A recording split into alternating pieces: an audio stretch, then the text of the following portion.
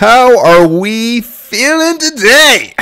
Bears fans, I gotta laugh because otherwise I'm gonna cry. This is bad. We saw this coming. We just were in denial. I was in denial. I said it all offseason, guys. I was right on so many things about this offseason and this team, down to players we should keep and let go of, and the trade down and the drafting the haul. Things can turn around. They can turn around. PFF grades: Bears versus Cardinals, the train wreck game that sent the season from this to this.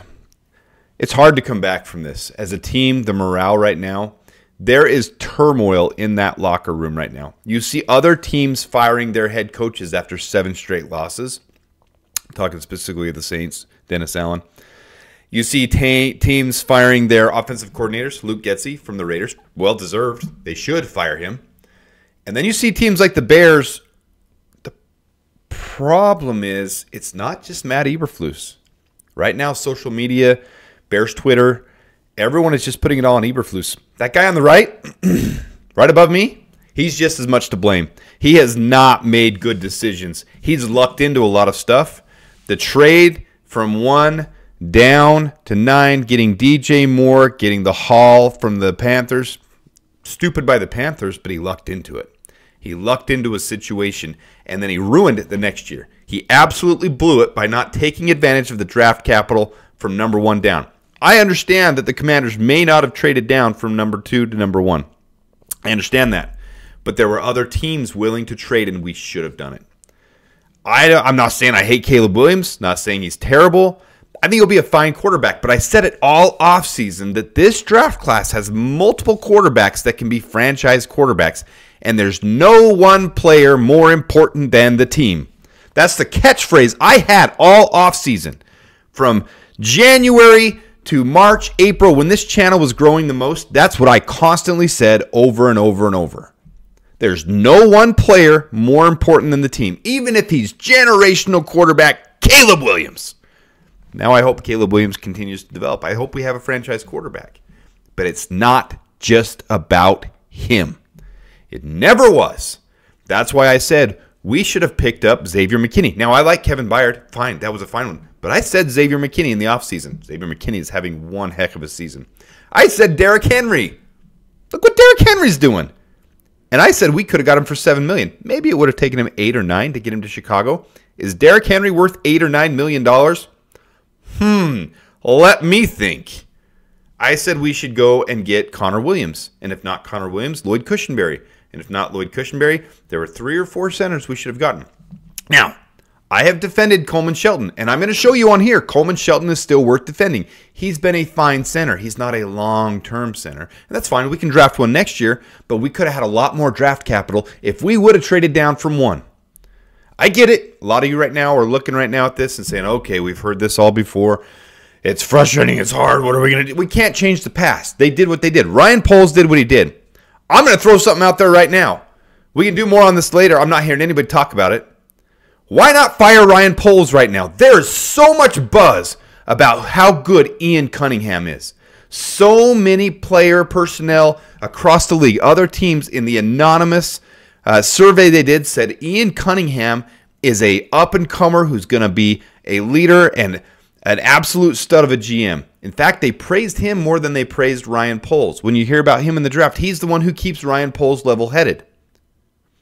Can we talk about this? I get we get a comp pick if he goes. Is a comp pick more important than this team being led the right direction by the right person? Ryan Poles was part of Kansas City, so he must be amazing. Ryan Poles has made some bad shots. Need we remind us of Chase Claypool? And it's not just one. There's multiple.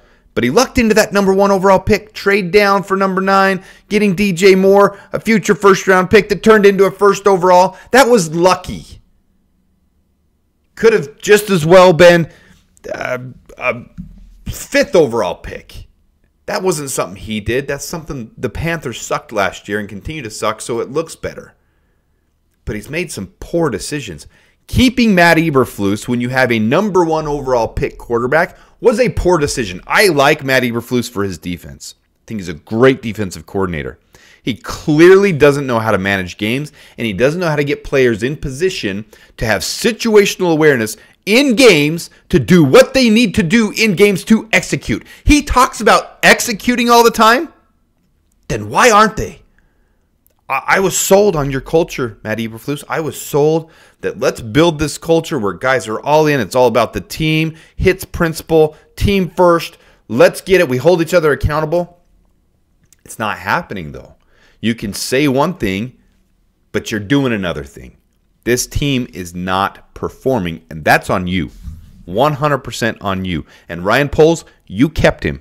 That's on you. This offensive line, that's on you, Ryan Poles. You didn't build this offensive line when you knew you were picking a number 1 overall quarterback. Think about that. We knew we were picking a quarterback number 1 overall, and we didn't overhaul this line. We didn't trade down and pick up Zach Frazier, pick up additional pieces, and sign proven players to come in and fix this team. We went ahead and rolled with it. We rolled with it. We scrap things together. And there's moments where it looks good. Matt Pryor has been heaven sent. Tevin Jenkins can't stay healthy for the life of him, and when he is, he's inconsistent. Darnell Wright does not look like a 10th overall pick. He doesn't. How much better would this team be with Joe Alt right now? Long term. Joe Alt. And maybe we had to pick up Bo Nix. I touted all offseason Caleb is not any better than Jaden Daniels and Bo Nix. Look what's happening in the league right now. I hate to do the nah, I'm right. And long term, I do think Caleb can be better. But it's never about one player. Not even the quarterback position. It's a team. Team wins games. Now, I get that Tom Brady and Pat Mahomes make it look otherwise, but it's just not factual. Teams win as a team. All right, there's my rant. Let's get into the grades. Do the grades every week. Got to move me around here. All right, offensive studs of the game. And this is usually just you, those who continue to watch the channel. This is usually 10 players long, offensive studs. Players who score 65 or above or right around there. You got 5. You got 5 of them this game. Matt Pryor, 81.3. Probably the only good player of this game was Matt Pryor at right guard. And Coleman Shelton and Darnell Wright looked a little bit better because of him. Let's be honest. And then the left side of the line looked like absolute dog trash. He did. Rome Odunze had a 100-yard game. Looked really good. Honestly, looked really good. Don't know why DJ Moore and Keenan Allen looked like garbage. They did. DJ Moore running his routes looked lazy, looked apathetic, looked like he is depressed, looked like he doesn't want to be a part of this team. Keenan Allen dropping that, right in his breadbasket, right in his hands. It's Keenan freaking Allen. You're supposed to be known for being the guy who is clutch on 3rd and 4th down. Missed that. We got a punt.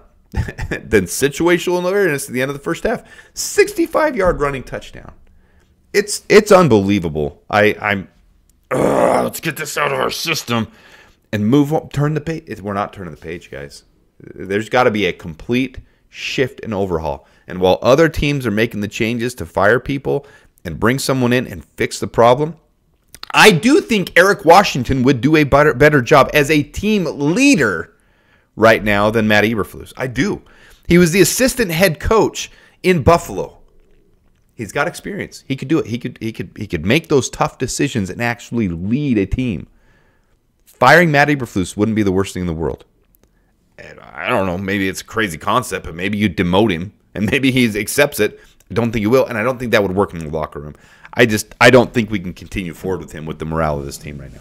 All right, so there's your offensive studs. There's 5 of them, and it's kind of funny to look at 3 offensive linemen on the studs list when they allowed 6 sacks. But I'll get to that, and it's pretty embarrassing because those who have followed this channel know I have said it since last season. We should have cut Larry Borom. There's no reason Larry Borom should be on this team. I get Kieran Amagaji is injured. I get Braxton Jones is injured. I get we're decimated. You could have picked up a bum off the street and put him at right tackle, left tackle primarily where Larry Borom is, and he would have done a better job. I could have gone in there undersized, and I could have figured out a way to do better than Larry Borom did. All right, I'm a little extreme, but that's how bad Larry Borom is in the NFL. We could have picked someone else up. So I'm going to go straight to duds, and I'm going to point that out. Move me across over here. Offensive duds. Keenan Allen, 51.8. Bad drops. I mean, there were some bad drops in this game. Jake Curhan, couple of snaps in there. Darnell Wright, 50.3 grade. Cole Kmet, non-existent in this game. Bad. 45 point. Larry Borum, 44.2. Woo, Larry, welcome to getting your free $3 million paycheck. Let's cut his butt today. Save the cap on that. I don't care if we don't have somebody else. Go trade for Sheriff right now from the Jaguars. Go trade for it. Go give up whatever. Give up a pick for him. Save this season. Save Caleb's development, because if he continues to get hammered with garbage players filling in, we're not going to have a quarterback developing properly. We'll have another Justin Fields on our hand who gets the yips, who takes too long to throw because he's afraid he's going to get his butt smacked every single play. It's bad. It's bad. I'm down right now. All right. Pass blocking. Let's look at this pass blocking and look right. Where is my boo? Here we go. Where is my little bear down pointer? Here's my pointer. Hello, bear down.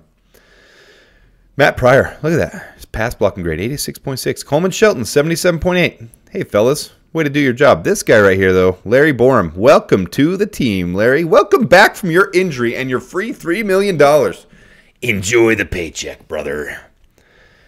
All right down here. Look at this. 6 sacks on the game. Three by one player, Larry Borum. 20 pressures. 7 by Larry Borum. 7 pressures from your left tackle. The crux of your team. One of the most important positions to keeping your quarterback safe, protecting your quarterback, allowing the run and the pass game to get going through your left tackle. Larry Borum, welcome to your first game back. 3 sacks allowed. Wow.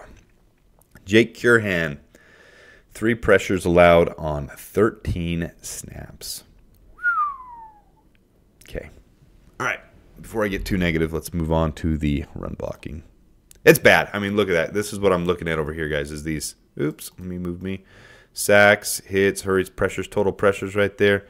You can look at this grade, but when you look at the real, I mean, he just, and this is the opportunities they had, how many plays they were in on. Moving on to run blocking. Oh, no, here's the pass block efficiency. Let's look at this. Let's move me over here. We were 18th before this game, guys. 18th. We're down to 23rd again, and we were 85. We're down to 82.9. This was this grade. We had a 74 grade in this game. 20 pressures allowed and 6 sacks. Whew. Looks very similar to years past, doesn't it? Maybe Justin Fields wasn't the problem. Maybe it wasn't all on Justin Fields, and you see that when he got to start in Pittsburgh. No, he's not a dynamic. He's not a top 10 passer. He was leading the team. He has good decision-making, a little slow to process, but he did good with the line we had. He really did, and he proved every year. Said it. Now we're down to 23. I can't even include all the top 10. I can't fit them all on the screen because we're so Nike. The Bears down to 82.9. 82.9 pass grade, and I don't see it getting better anytime soon, especially with injuries. That was the biggest concern we had. If there were injuries that occurred, we would be in trouble. Here we are. So there we are, pass block efficiency. Moving on to the run blocking. Move me down here again. Here's our run blocking, and guess who's at the bottom of this list again? Boop, boop, boop. 32.4. Why'd the run game struggle? Well, look at all these guys. Matt Pryor, the only good one. Well, Coleman Shelton, too. Like I said, Matt Pryor, Coleman Shelton, that's it. Whoop, moving the wrong thing again. Sorry about that, guys. Matt Pryor, Coleman Shelton. And you got down here, you got Jake Curhan, 59, only 4 snaps. Tevin Jenkins, 54.2, and he wants an extension? I'm seriously in doubt on whether Tevin Jenkins should get an extension anymore. He's been one of our best players all year. This was by far his worst game. By far. Darnell Wright, 52.4. That is not 10th overall pick quality. That is not going to cut the mustard. Larry Borum, 32.4 is just absolute trash. So it wasn't just pass blocking.